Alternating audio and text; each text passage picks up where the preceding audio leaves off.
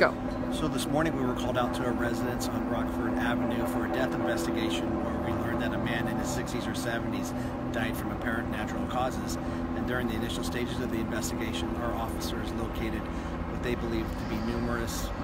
types of possible military explosives inside the house. So at that point, the number one safety concern is to make sure everybody's out of the house and call out our bomb squad. So our officers from the countywide bomb squad came out and take a closer look at these devices, and they believe that they were military type devices. So we had to call out the experts from Travis Air Force Base who deals with these type of devices, and their experts were here throughout the afternoon looking at these devices. And since there's so many of them, they actually had to leave here this evening, and they'll be back tomorrow morning with more personnel, because since there's so many of these devices, they have to look to see if they're live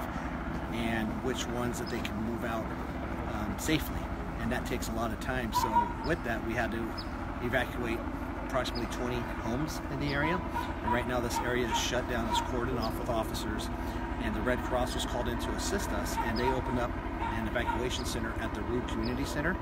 and that's where we're encouraging people, if they don't have family and friends that they can go stay with tonight, to definitely go out there and meet with the Red Cross so that they have a safe place to be. There'll be food and shelter out there for them, because with these type of investigations, what I was just told by members from our bomb squad, this is going to go all throughout tonight and into tomorrow, just because you have to slow down these type of investigations. They're very extensive investigations just because of the devices